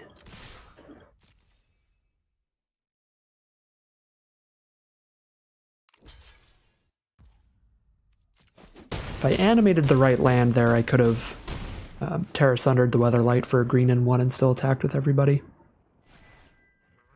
But we were still very far in the lead there, so it looks like it did not matter. We are now 5-2, turning this into a very nice, very high win rate run. Very much where I like to be. We are 1 win away, though, from being in the money out of this quick draft, so see if we can't get another win here. And if we get 2 more, that's a full 7-win trophy run, so great turnaround after kind of a rocky start. Definitely was pretty rusty on the format, so we started off pretty loose here. And I think we probably could have drafted a bit better for sure as well. Probably taking these duels a little more highly, taking the off-color duels more highly. I was drafting in a way where I just really wanted to have good mana fixing in my primary colors, but it's been a long time since I played this format, so I kind of forgot you do really want your off-colors too quite a bit. So taking one of those like red-white duels or something pretty highly could have been quite helpful as well to get us to a position where we could actually have Domain 5 without having to run a basic Plains in this deck. So again, there's definitely been some sloppy gameplay, some sloppy drafting. Could have drafted a bit better, could have played a bit better, but really happy to be 5 wins in. Kind of rusty on the format here, because I'm already noticing a lot of things that that I could definitely do better. So, 5-win run on a pretty loose draft. It's looking great so far. Got another turn 2 Nishoba Brawler, which is always disgusting. But here we have Domain 4 for it even, to hit for 4 damage this turn. Should probably... No, I'm going to hold up Tribute to Urborg during combat, in case some really weird nonsense happens. There's some flash creature I don't remember. Okay, there's not. We'll just Vine Wall post-combat then. Resolute Reinforcements. There is a flash creature, not big enough to kill the Brawler, though. Do I have the second black? Yeah, I've got 2 black sources. I have 2 green sources. We got cards like Techova all over the place. Let's grab a 3rd green, I guess. It'd be a very long time until I try to Extinguish Light and Tribute to Urborg in the same turn.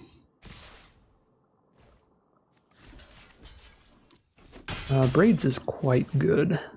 We'll probably Extinguish the Light Braids.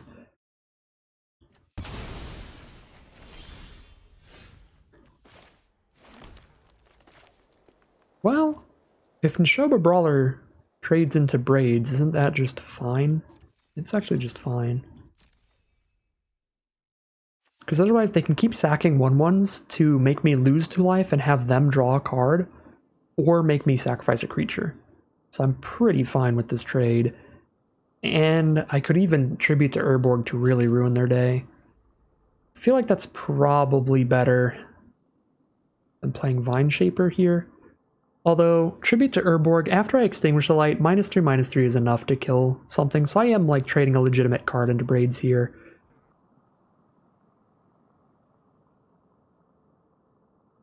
Brawler is like my one way to get damage in right now, though, and if they want to trade Braids in too, that probably means they don't have good removal for Brawler in their hand right now.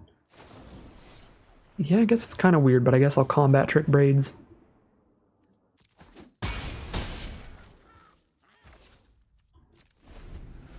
Because, like, yeah, theoretically, Brawler into Braids is a fine, favorable trade for us. So I don't even think they would want to make that trade. So the thing that made me want to actually not take the trade is the fact that they did want to take the trade. So I'm like, hold up a second. So they have no way to deal with Brawler, I guess? And that looks like the case right now. They're going to try to double block it with Apparition 1/1. That'd be fine. Go Espionage for value. We draw 2, they discard 1. Yeah, let's just come pretty far ahead in card advantage and go for this. Oh, I have a Defiler Vigor coming up now. Alright, I will happily trade Brawler into Apparition in 1/1 then. Now I have other win conditions.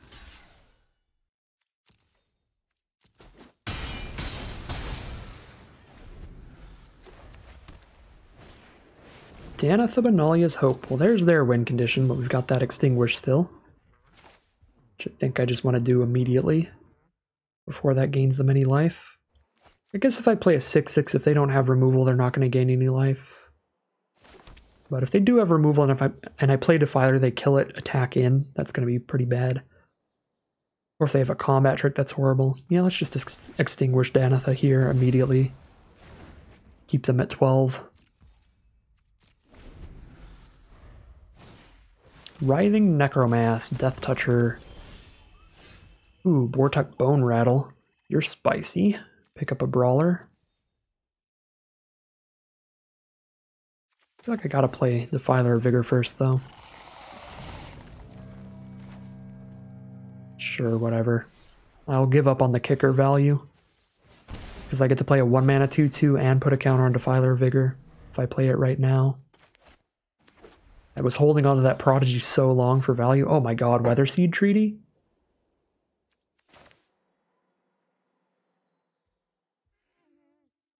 I'm gonna do maximum cost bog. I think I killed him here. Because I can do just full cost Bog Badger, then 2-mana Weatherseed Treaty. And that's just lethal. Even if I don't go for the trample ability, so I think I'm going to go for full value and not even go for the trample. Because they're already dead to Menace.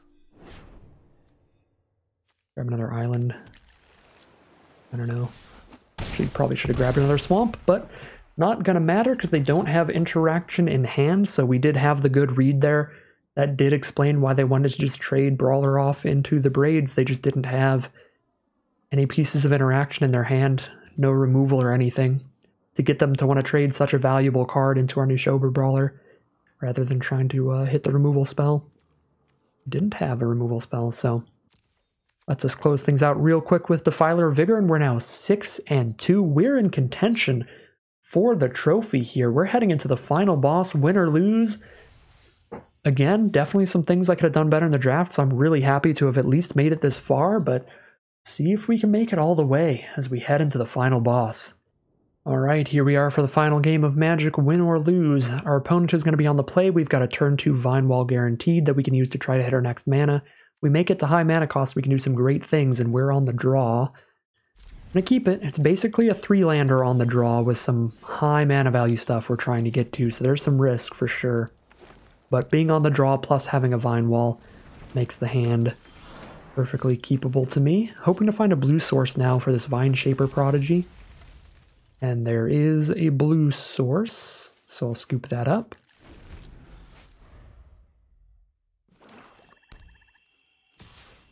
Send in for 2. Our opponent's on white, green, and black. Another Juniper Order Rootweaver. That is really suspicious. I don't know what they have for 1 mana they want to do here. Nothing. Okay. Really weird. Maybe they just missed that they could kick it and get a +1/+1 counter there. We're down to 14. We might just die to our opponent playing 2/2-mana 2/2s. We'll definitely die to them playing King Darien. This card is absurd. The whole board gets +1/+1, and for 5 mana they can put a counter on Darien and a 1/1 on the board. So I have to skip out on playing Vine Shaper Prodigy this turn because I need to tail swipe King Darien immediately.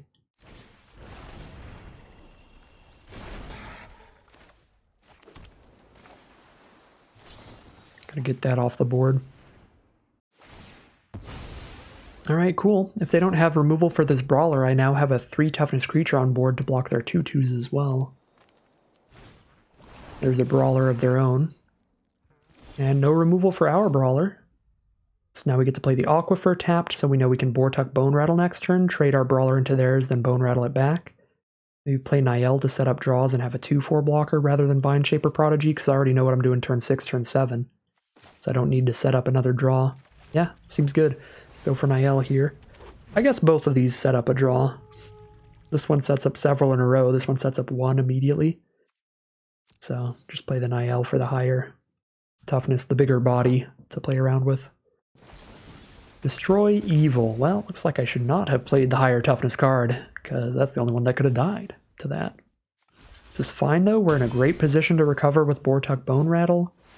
It's a Writhing Necromass from our opponent. That's not the greatest for us because of its 5 toughness. We're certainly on Bone Rattle this turn.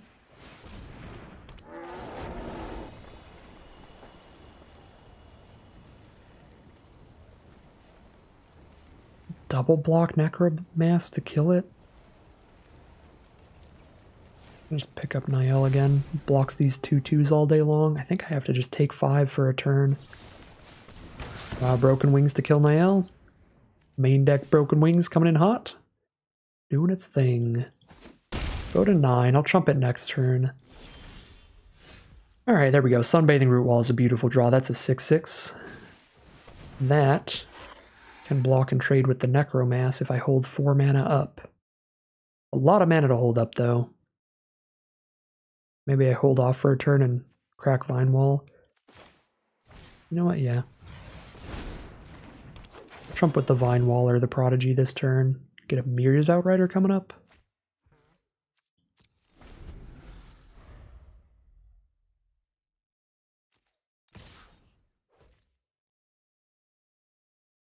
You know what? My hand's good enough to recover here. I'm gonna 2 for 1 myself. And just deal with that immediately, so I don't have to hold 4 mana up every turn and tax myself 4 mana, because 4 mana is a lot. So Tachiova, once we draw another land, Tachiova is certainly the play. For now, we Espionage. I guess I don't have good blocks if I Espionage, so I gotta Outrider first. Make sure I can keep blocking the 2/2s. Oh, they're over it. They're just scooping them up. I will take it. That'll be our 7th victory. I guess they were just on a more standard curve out kind of deck, and they saw the domain deck stabilizing and playing big spells, and they were like, nope.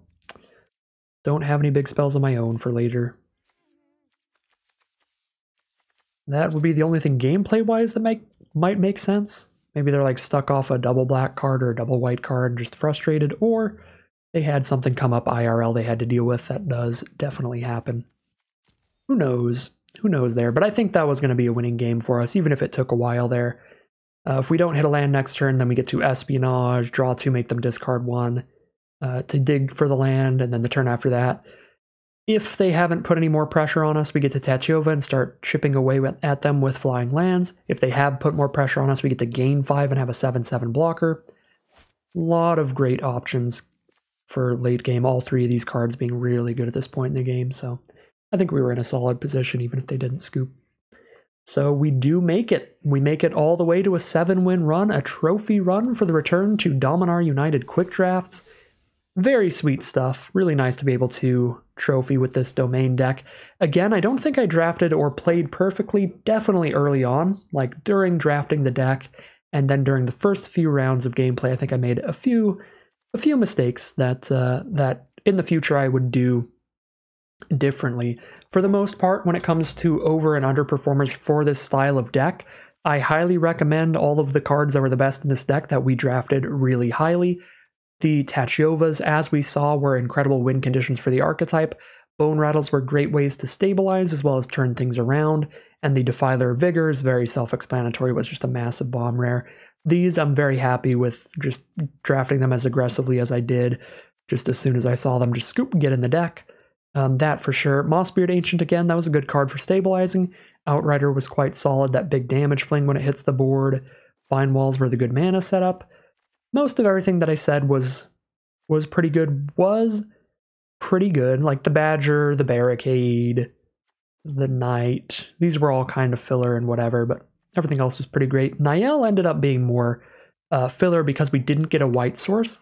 So that was the main thing that I was going to say that I think was a flaw during the drafting.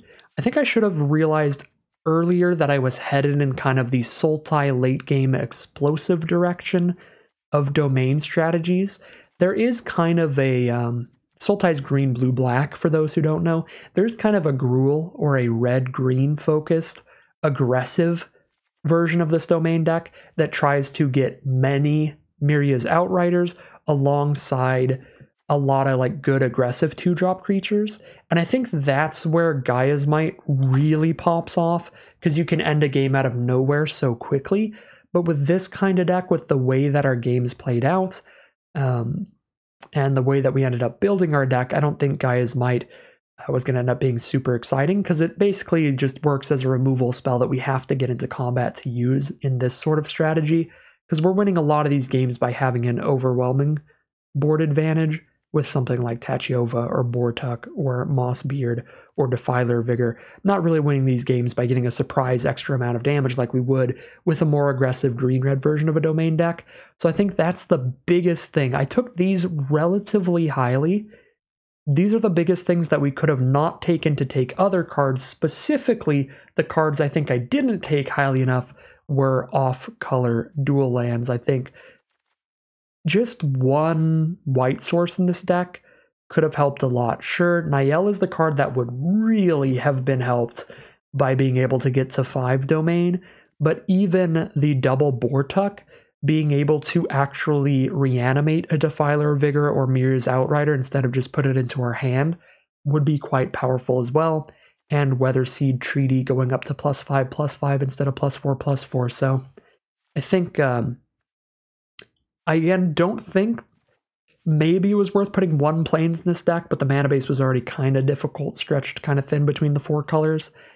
Maybe we could have put 1 basic plains here, but the thing that could have went a lot better for the deck was having some kind of non-basic plane in here. If we saw some Sacred Peaks, the red-white mountain and plains common.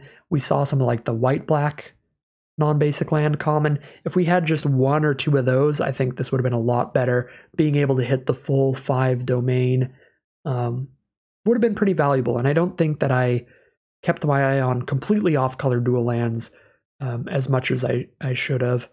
I was really just on like the half on colors and really on the on-color ones here, so I think getting some more off-color duels over the stuff like Gaia's Might that we ended up just cutting anyway, or the filler 2-drop Splatter Goblin we ended up cutting anyway, would have been pretty nice. I think most of the duels that we passed up were over these premium cards, but I know at least 1 dual land. I think I passed a dual land for a Gaia's Might, and I think that was just wrong for this form of domain deck, so definitely could have drafted better there. And then in the gameplay, the really big punt, I'm sure there were more, but the really big memorable punt was just kind of forgetting about read ahead as mechanic. Just playing my Saga and being like, all right, then I'm going to grab my land and then my Thapperling, and then I will give to +1s. When if I just immediately went for the big +4/+4 trample, we would have put in a massive amount of damage into our opponent's face and potentially just killed them on the spot. So I needed to keep that read ahead in mind and completely forgot about the mechanic in general. So yeah, again, I'm sure there were other things gameplay wise, but that was a big one. The sagas in this format work differently than the sagas in every other format in a cool way that makes them more flexible and more powerful if you keep them in mind, and you do got to keep them in mind though to get that value. So that's everything about the gameplay, the deck, the overperformers, the underperformers, the punts, the things I would do differently in the future, but I'm pretty happy to be where we're at now, 7-2, grabbing the maximum prizes out of this quick draft. But that's going to end today's video. As always, I'd like to thank my patrons very much for supporting this channel, and thank you very much for watching. If you're interested in seeing more videos like this, you can always like, comment, and subscribe to tell the YouTube algorithm to send you more in your recommended feed. If you'd like to catch me live, you can check out the Twitch channel in the link in the description below. And if you'd like to support the channel directly, you can check out the Patreon link in the description below. Other than that, as always, thank you very much for watching, and I'll see you again soon for some more Magic Arena.